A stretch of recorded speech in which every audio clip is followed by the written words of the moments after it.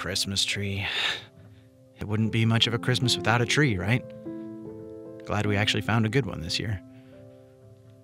Now with everything going on, I hope we can put some gifts under it.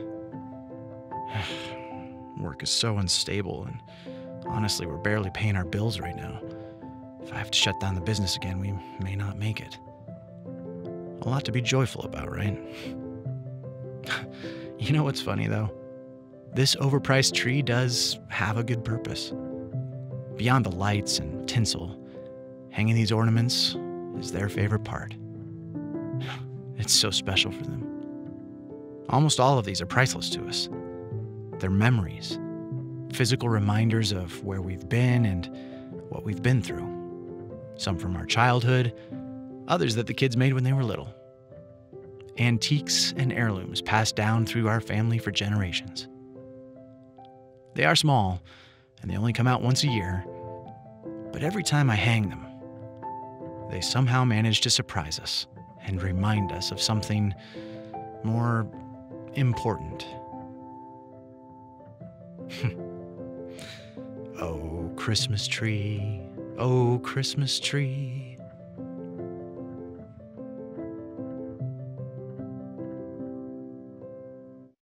So this Sunday is the Sunday of joy, and I pray that as we have been going through this Advent season, that our heart and our mind is set forward of looking to the Lord, who does bring hope that the world cannot, peace that the world cannot give, and joy that the world cannot bestow upon us. So we will be looking at the light of joy this morning. If you would, stand for the honor of reading God's word. We are going to continue in 2 Corinthians, but I'm going to read a passage in 1 Corinthians 15. 1 Corinthians 15, starting verse 21. For as by a man came death, by a man has come also the resurrection of the dead. For as in Adam all die, so also in Christ shall all be made alive. But each in his own order. Christ the firstfruits, then at his coming, those who belong to Christ. Then comes the end, when he delivers the kingdom to God the Father after destroying every rule and every authority and power. For he must reign until he has put all his enemies under his feet. And the last enemy to be destroyed is death. Let's pray. Lord, this morning I pray that you would speak to our hearts, God. We are thankful for your love and your mercy and your grace, God, and the fact that you have conquered death. And so, Lord, our prayer goes out to all throughout the nation, Lord, in our state, on the western side, our brothers and sisters who are experiencing loss right now. And we pray for them and lift them up and ask that you would comfort them, God. So, Lord, speak to us today. Lord, may we realize the glorious truth of your gospel and how it impacts our lives. Lord, help me to preach plain and clear today, so plain that a child could understand. I do understand that of all the people in the room, that there is a heavy judgment on my life in rightly dividing your word of truth, and I do accept that place. For it's in Jesus' name that I pray, in his name that I preach. Amen. Thank you. You may be seated. We do want to be praying for all of our Kentucky families in Mayfield as it struck there and then went through Benton and Princeton and Beaver Dam before it started weakening in Breckinridge County. It was a tornado that stretched for more than 220 miles. And I know if you're like me, you woke up that Saturday just shocked at the devastation of what happened. And when you see a tragedy like that, when you see a devastation, it kind of reminds us of the temporary reality of life. Haven't we been talking about that over the last few weeks? That in 1 second, your life can change. Buildings that may have taken years to build, in a matter of seconds destroyed. And it lets us know that this life is fragile. And so we need to be praying for those who lost loved ones, who, moms and dads and husbands and wives and children taken from families. And so we want to try to be a blessing to them. One way we can help, our Kentucky Baptist Disaster Relief is already working to get help there and aid there. And we're working on ways to get ways to help. But one main way to help is that we don't even have to be there, but if you wanted to give financially to help get the resources that need there, we can do that through the disaster relief program that we have. So on our website and on our app, there is a way for you to give electronically. And then if you want to write a check today, you can put in the memo disaster relief, and we'll make sure that money goes to helping those families there in Western Kentucky, okay? So we do want to be mindful of that. And in light of what happened with our text this morning, I feel like we can gain some hope and peace and even a little bit of joy. And I know that sounds odd, to have joy in the midst of suffering. How can that happen? And how do we experience joy when we know so many are going through pain? And this morning, I believe that the text of Scripture gives us this hope that gives us a sense of peace, and then that brings a joy to us because we realize that there is something that God has promised that is so great that cannot be taken away, that death will be swallowed up. Death doesn't have the final say. How many of y'all are glad to know that death doesn't have the final say? Because every one of us here, we have lost someone that we love, okay? We've lost somebody, and we have felt the separation, we have felt the pain of that. But I'm here to tell you that we can have joy in the midst of the reality that death is here, because I want to talk about 3 truths today, and here they are. I'm going to tell you the 3, then we're going to break it down. And here's the first one: death doesn't destroy my person because the Spirit guarantees it.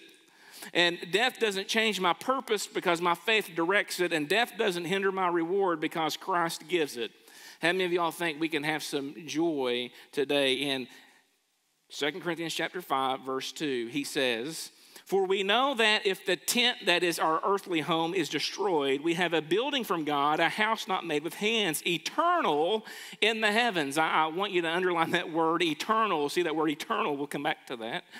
"For in this tent we groan, longing to be put on our heavenly dwelling, if indeed by putting it on we may not be found naked. For while we are still in this tent we groan, being burdened, not that we would be unclothed, but that we would be further clothed, so that what is mortal may be swallowed up by life. He who has prepared us for this very thing is God, who has given us the Spirit as a guarantee." Truth 1, I want you to you can write this down, put it on a side note. Death doesn't destroy my person because the Spirit guarantees it, so I can have joy. Now, he compares our body as a tent. Now, a tent is something that you would not want to live in for temporary circumstances. It's something to go camping in. You might spend a few days in a tent, but there's a problem with tents. They tend to rip, and they can tear, and they can wear thin. And Paul is saying that this body that we have, it's a tent. And like we looked a little bit last week, the older you get, the more you realize how that tent starts to break down. Amen. It wears down, it rips a little bit, there's some tears in there, and it starts fading in places. And so he says that this body that we have here is like a tent. And when we die, it's as if we break down our tent, this body is broken down, it's taken down, and then we are clothed with an eternal dwelling of God. Now in this text here, some scholars see that that Paul is referring to a hope that even he had, that he would be alive when Christ returned, that he would see the coming of the Lord. And then if he would see the coming of the Lord, because those who are alive, when Jesus returns, those who are alive, the Bible says that the dead in Christ will rise, but those who are alive will be caught up together with him. So in that instance, it's as if you have your tent, and then you're getting thrown over to you a greater house, a greater clothing, if you will, an eternal dwelling. But now we've all been to funerals, and we know that when we lose someone we love, their body is still present. Now, the Bible is clear that to be absent from the body, meaning death, for a believer, is to be present with the Lord. So we know that when a person dies, their spirit goes on to be with the Lord in heaven. But we also know that there is coming a day, and that's what the Advent is about. The Advent season is not just about looking at the first Advent of Jesus coming in Bethlehem as a baby. That is one aspect of it, that Jesus came. He came as God in flesh, and he put on an earthly tent, and he walked among us. Then Jesus died on the cross, and he rose again, being the first fruits. His resurrection, was it a spiritual resurrection or a bodily, physical resurrection? Talk to me, church. Bodily, physical. When Jesus ministered back to his disciples after he rose again, he wasn't just in a spirit body, he was in a body. How do we know that? Because they touched him and he ate. He had a body. He is the first fruits. Now, Paul said, the reason why we can be assured that even though we die, our spirit goes to heaven, that there's one day, as we're looking for the return of Christ, when Jesus returns, that there will be a resurrection of God's people, and we will receive a glorified body just like Jesus had. Now, we won't be Jesus, but we will be made like Jesus in that we will have a glorified body. And now, I don't know about you, but that sounds pretty good. What about you? A body that doesn't wear out. There's no disease, no sickness. You don't have to worry about your muscles aching, your joints aching. It's going to be a wonderful, joyful place. Amen? That's a reason to have some joy. Now, I don't know what this bond, how's it going to work? I don't know. Do we get to pick, do we get to say, I'd like to be 6'4" and 230? You start thinking about heaven, start thinking about the kingdom of God when he makes all things new. And man, I mean, you just start thinking about, how many of y'all ever just think about that? Just think about how amazing it's going to be. How beautiful it will be. That there will be no death. There will be no sin, no suffering. There'll be no hatred. We'll be with the Lord. We'll all be, those who are in Christ will be together. It'll be one family reunion where we all get along. Won't that be a miracle? And we won't talk about one another. I mean, request prayer for one another. We will be in a perfect paradise. Now, Paul said this. He said, "Eye has not seen, nor ear has heard, neither has it entered into the thoughts of man, the things that God has prepared for those who love him." I mean, can you imagine? You see, death Death has no power over my person. It doesn't destroy my person because the Spirit guarantees that I'm going to be resurrected, because the Spirit was given to me as a guarantee or a down payment.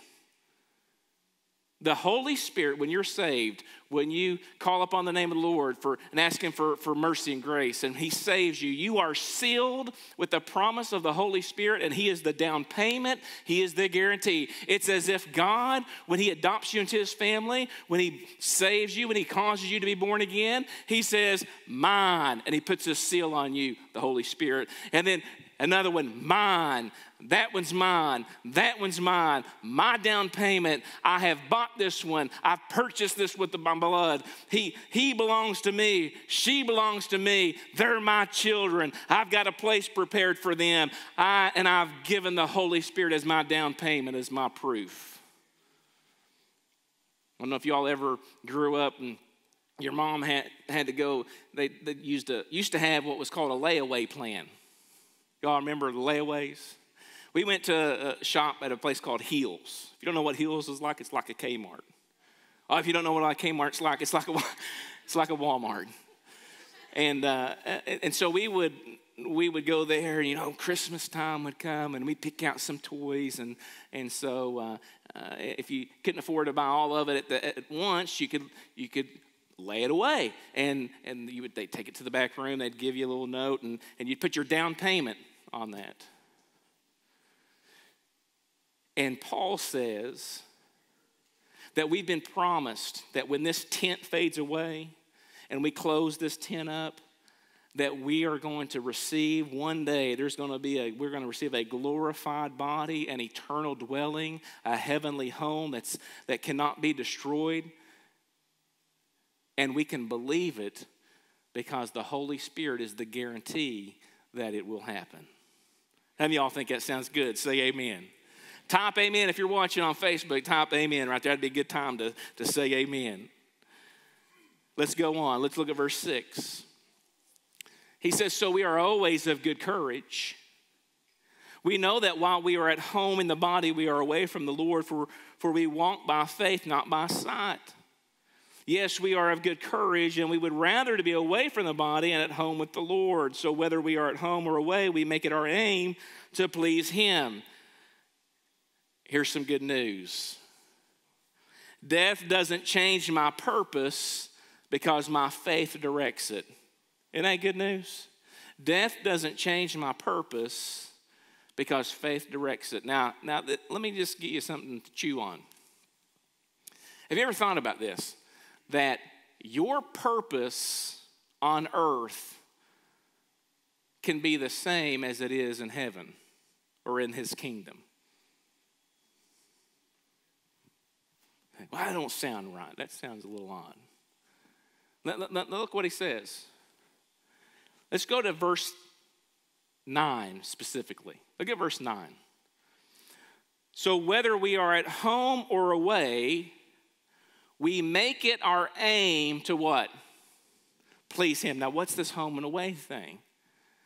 He's talking about whether we're at home, whether we're here in this earthly tent, or in the heavenly dwelling, in the eternal kingdom, where we're with God, either here or there.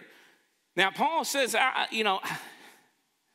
long sometimes to be with Him, because we're absent, and we're absent in the sense that we're not physically in the presence of Jesus, right? There's a sense in me that Paul says sometimes I wish I was already in heaven. Now, I don't know if anybody of y'all feel that way. I know that it may be times in life, and you look at the world around you and you see all of the chaos that's going on. You think, oh, Lord, I wish you would come on home and come on and get us, right? I mean, there's moments like that when you think it would be better off to be there.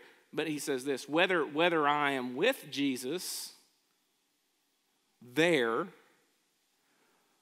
or I'm here, my purpose remains the same. And the purpose is what? To please Him.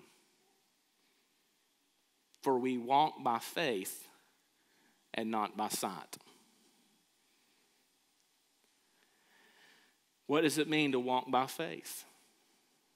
It means not to allow just what we see influence everything that we think and how we live.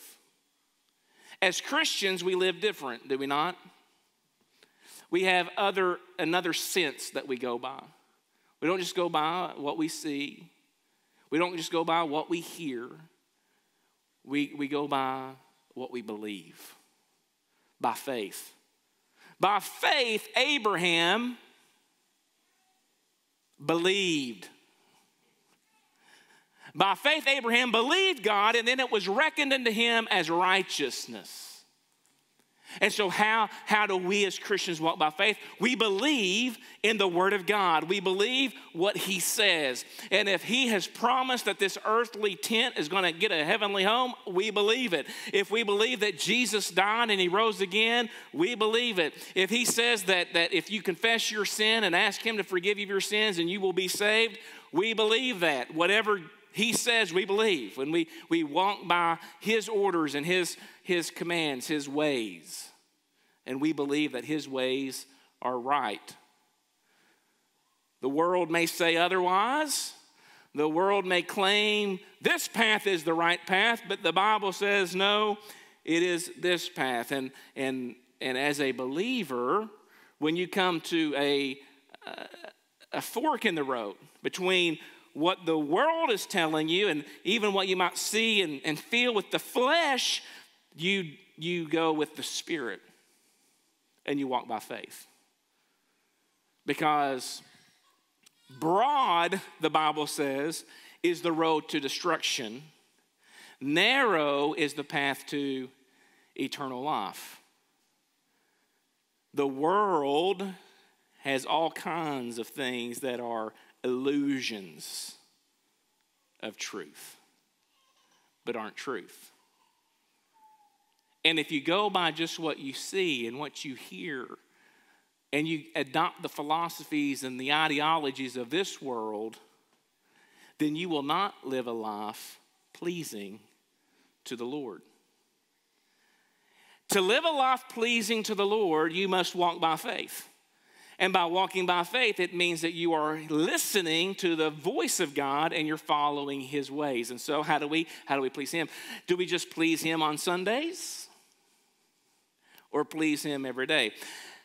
Living a life pleasing to the Lord. That's just a good purpose to ponder on, isn't it? It makes me want to ask this question of myself, and hopefully maybe you ask this question too. Am I pleasing God with my life? Like, am I pleasing Him? Like, do I make the Lord proud? Like, throughout the day, like, am I pleasing Him? Am I waking up with the mindset that the Lord has given me another day to live, and I'm grateful, and I pray to Him, and I hear from Him, and I submit to Him, and I say, God, this is your day. Today is a gift from you. I'm going to encounter many people today. I don't know what those encounters are going to be. Maybe you have a meeting that you have might be difficult, or you're going to be around a lot of people. Maybe you need to just say, Lord, today, I'm going to be around some folks that might try me and test me. Help me to calm down and be patient and not overreact. Help me to be a witness where I go to work. Help me to do my job and do it well. Let my life reflect that I believe you. May I speak with truthfulness. May I walk in a way that others can say, man, that man or that woman, there's something different about them. I walk with honesty and integrity, and my life reflects that I have really encountered a living Savior, and I believe that what Jesus says is true, and because He has given me some ways to walk in it, I walk in it, and I don't carry on and belittle and berate and act ornery and speak improperly. Is my life pleasing to the Lord? Because that is a purpose that is for here and in the kingdom. When we're in heaven, and then when he makes new heaven, new earth, what's going to be our purpose? To please him. So whether we're there or here, I can live out God's purpose. And it's to please him. I think a good question for every one of us to ask before we go to sleep at night would be, Lord, did I please you? Did my life please you today? Was there anyone that I offended? Was there anything that I embraced that I shouldn't have? Did I please you, God? Good question, isn't it? Now he says one last thing before we wrap things up.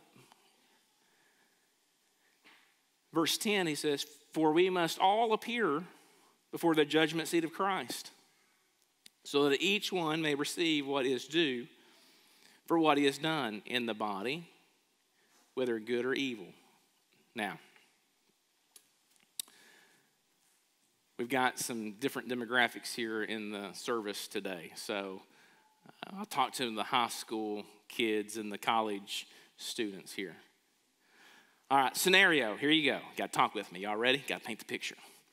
You're in a classroom, okay? And you get there, and the teacher walks in and says, all right, put all books away. Get out a pen and a piece of paper. Okay, first off, what do you know is coming? A test. We call it a what? A pop quiz. How many of y'all love the pop quizzes? Raise your hand. No, right? I'm like, now, who looked forward to a pop quiz? Okay, the teacher. Yeah, the teacher. They really look forward to a pop quiz. Come on, talk to me. Who looked forward to a pop quiz? What? Okay, let me rephrase it. What kind of student looked forward to a pop quiz? Okay, I've heard. Is it? Can we say nerd? Is that offensive today? Is that okay? Those who have studied, okay? The well-prepared student, let's say that. The well-prepared student is like pop quiz. You can just see it all over them, right? They're like, I mean, you know the kids that ain't been studying at all, right? But the kids that had been studying, they're like confident, right? Confident. Because why? Because they have been preparing and they have been living in such a way that is pleasing to the teacher. See? Now, when we think about the judgment seat of Christ, okay? Now, Jesus is our Savior, but he is also Lord and Judge. Okay? And we must all appear before the judgment seat of Christ. That can be very scary, or it can be very encouraging, can it? Depending your relationship with God.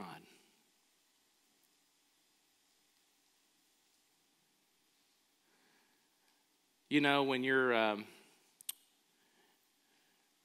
let's hit the adults. So you're at work and you've been skimming a little bit off the top, lying a little bit here, cheating a little bit there, coming in late, leaving early. And you've been secretly trying to make it look like you're productive, but really you're not. And then all of a sudden you get this phone call from your boss. It says, hey, I want us to meet on Friday this week because we need to have a discussion about your performance. What's your emotion? Scared.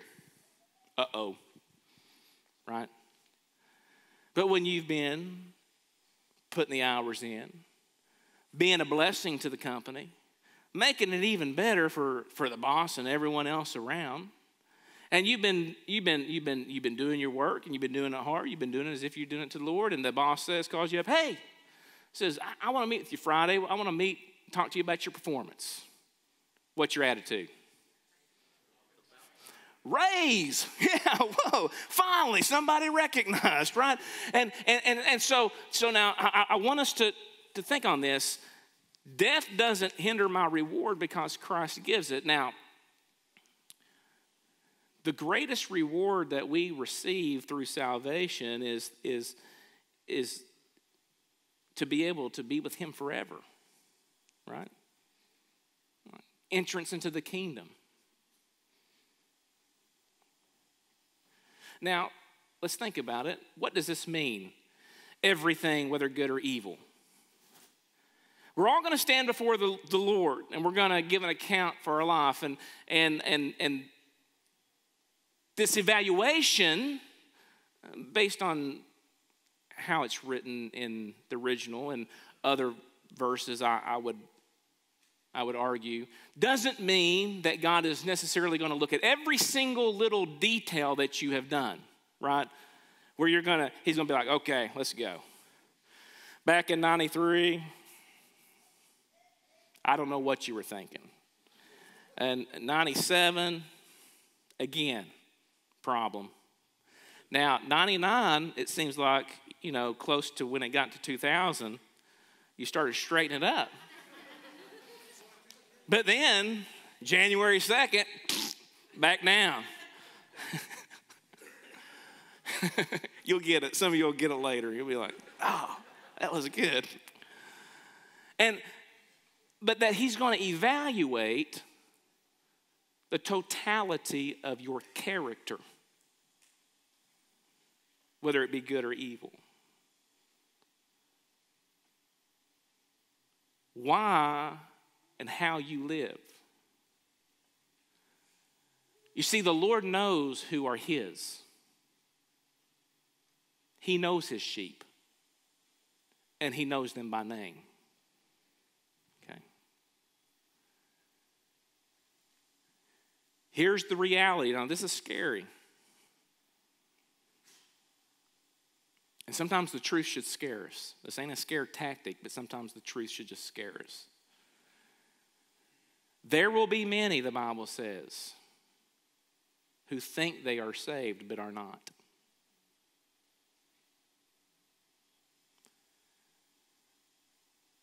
For the Lord will separate. On his right, he will take the sheep, and to the left will be the goats. The righteous and the unrighteous.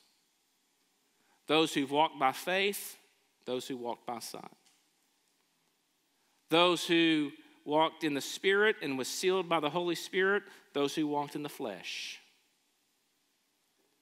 But there will be many who will say, Lord, did we not do this in your name? Did we not do that? And he will reply to them, and I think this is important. Listen to his reply. He will say to them, and then the Son of Man will say to them, depart from me, for I never knew you. Never. Not once knew you, and now no longer, but I never knew you.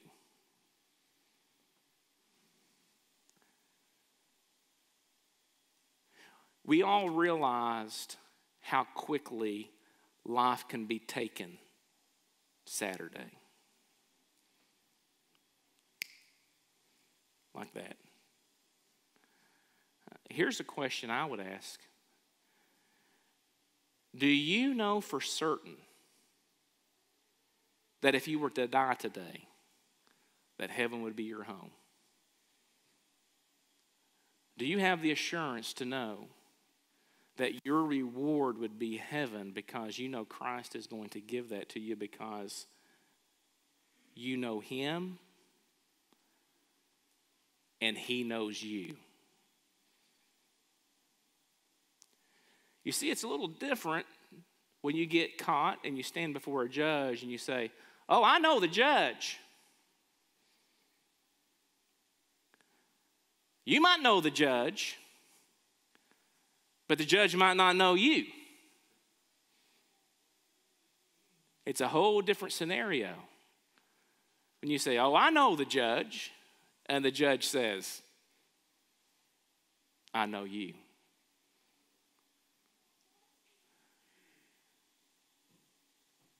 There's going to be many church members who will spend eternity in hell.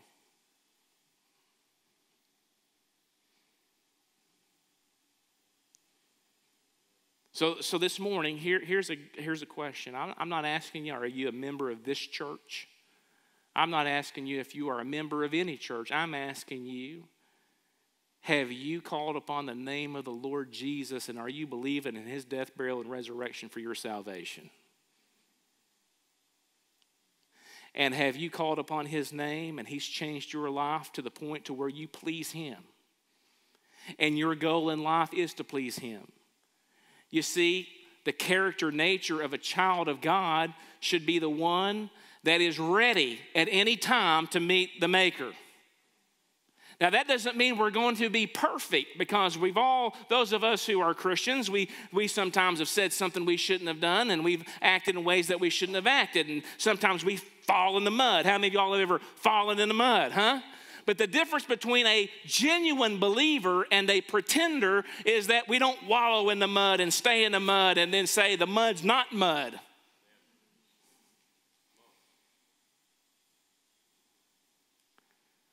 Anyone who calls themselves a believer and can live in continual habitual sin in violation of God's word and never feel condemnation, repentance, or conviction over that and try to redefine everything, they're not a believer. But a child of God, when we sin against him and we walk in ways that's not pleasing to him, the Holy Spirit of God, that guarantee, he stirs in us and he lets us know that that's not how we should act. That's not what we should say. That's not how we should behave. You should be pleasing God. Hey, and by the way, can I just remind everyone, and remind myself too, I'll remind myself too, that it's not the person working the cashier's fault that there's not enough workers.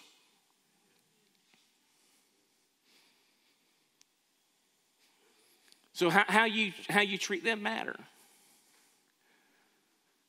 That waiter and that waitress who's waiting and serving you that because they don't have enough workers and he or she may have too many tables that they shouldn't have and it's a little slow, how you respond to them matters. Okay.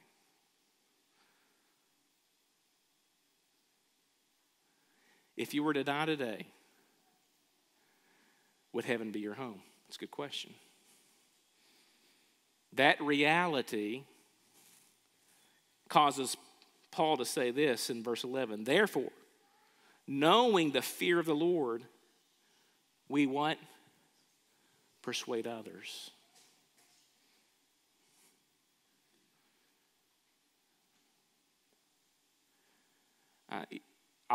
I've asked this before, and I know that we all can picture people in our mind. Who in your life do you know that seems to not have a love for the Lord and an interest in eternal things?